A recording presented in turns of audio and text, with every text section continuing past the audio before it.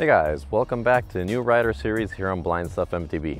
I'm your host Stefano and we're here to talk everything mountain biking.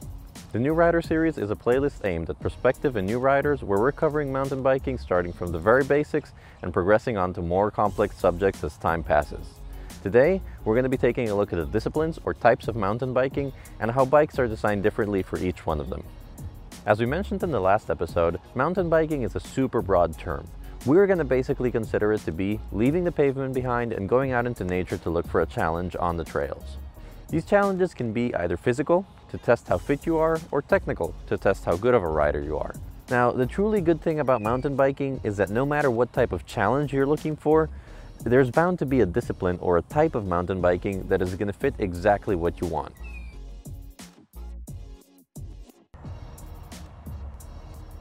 So, what are these types or disciplines that I just mentioned? Well, mountain biking can be split into three basic types: cross-country, trail, and downhill. The vast majority of us are going to start as trail riders, but as time progresses and we gain more practice, we will either find that we want to switch our main discipline or add additional ones. Trail riding is the simplest form of mountain biking. It could be loosely defined as just getting out on the trail and riding. There's no real objective out there other than to just have fun. A regular trail ride will have a little bit of everything, including some pedaling, climbing, and descending, with varying types of challenges throughout the ride. Most commonly, you'll take a few breaks over the ride just to enjoy each of the sections. Think of this as the kind of ride you'll do when you go out with your buddies. If over time you find yourself constantly pedaling your heart out, racing up the climb, or in general not wanting to stop and putting a big focus on endurance, then you are more probably geared to be a cross-country or XC type rider. XC riding focuses more on physical fitness with long rides at higher average speeds that involve lots and lots of pedaling. Endurance is a key aspect of this discipline. XC riders tend to give equal importance to all sections of the ride, whereas a trail rider may be more inclined to climb slower in lieu of saving some energy for the descent. XC rides tend to have less technically challenging terrain, but don't be fooled, this doesn't make it easy. It's just that the challenge is another: massive physical fitness. I've always seen it this way. If you're not sure if you're more of an XC or a trail rider, the easiest way to know for sure is to imagine what's the coolest outfit you could ride with. I'll give you a few seconds to think about that. If you pictured yourself in Lycra climbing the steepest of climbs at full speed, then you're more likely to be an XC rider.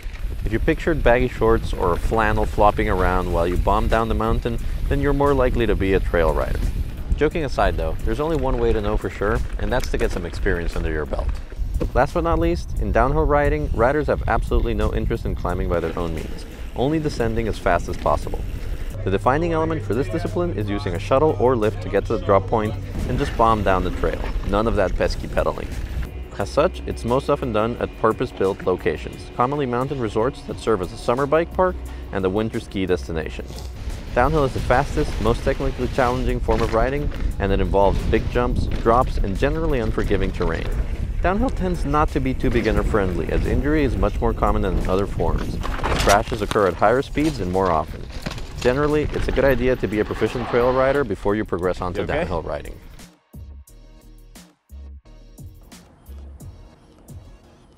It just so happens that manufacturers design their bikes with these disciplines in mind.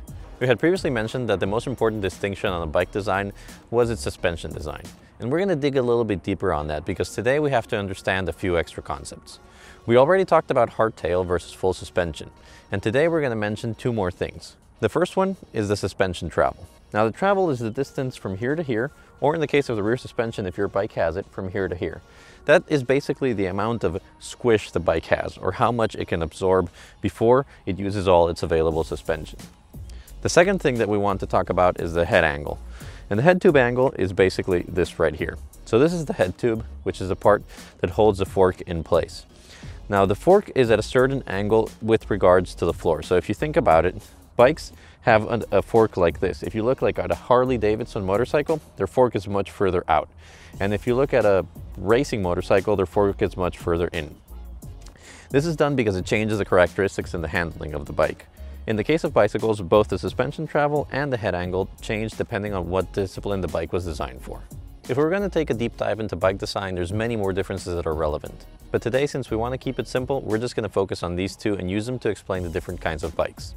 It's no coincidence that manufacturers design bikes with these different disciplines in mind.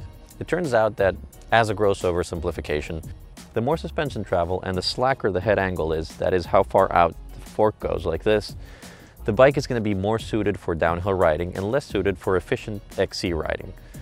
So it's always a matter of balance. You will notice that some of the bikes that are more geared towards efficiency, that is getting more forwards movement when you pedal, will not be as good as descending. So that's why you want to find the right bike for you depending on what kind of riding you will be doing.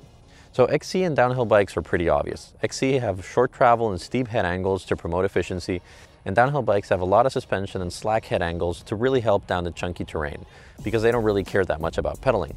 Now, where it gets a little bit trickier is in the mid-range. The mid-range, what we've been calling trail riding, is actually split into two: trail bikes and enduro bikes.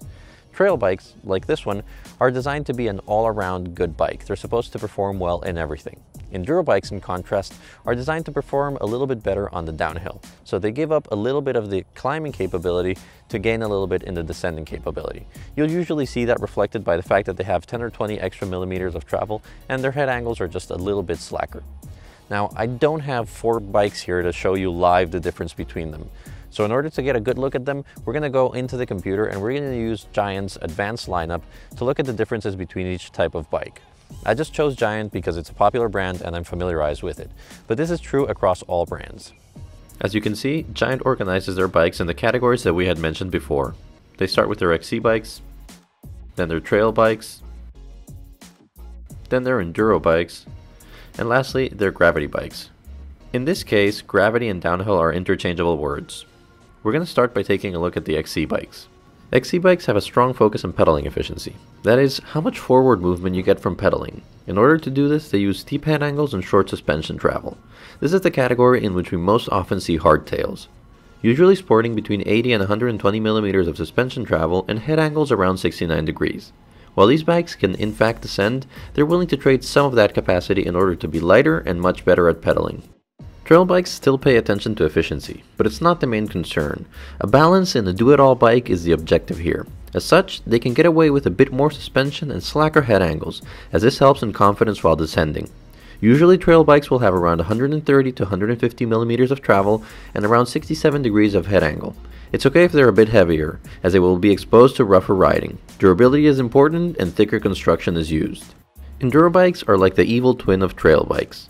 They care a lot more about descending than anything else, but they still need to be fun to pedal up the mountain. So they'll shift the balance a little bit more towards descending. They'll have more suspension, usually around 160 to 170 millimeters of travel, and slacker head angles, usually around 65 degrees. Since more suspension usually comes with weight, and these bikes are expected to be treated even more roughly, a few extra pounds are normal. Downhill bikes are simply not meant to be pedaled uphill.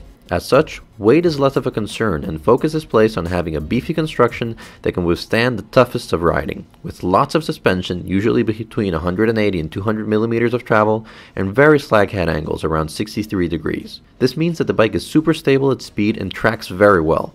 Of course, they lose some of the nimbleness and much of the pedaling capacity. You should really consider downhill bikes only if you're going to be at the bike park a lot. So let's bring everything together to wrap up. Choosing a bike is highly dependent on what your main interest will be. You'll have to figure out what kind of a rider you are and what kind of trails you'll be riding the most to see what fits you best. Do keep in mind though, there is a bit of overlap in functionality of all bikes. Choosing one of a certain type doesn't mean you're limited only to that. It just means that is where the bike will excel the most. Well guys, that's going to be it for today. I hope you found this to be helpful or at least fun. If you have any questions, go ahead and shoot them in the comment section, and I will definitely see you for the next episode of the New Rider series. Happy riding!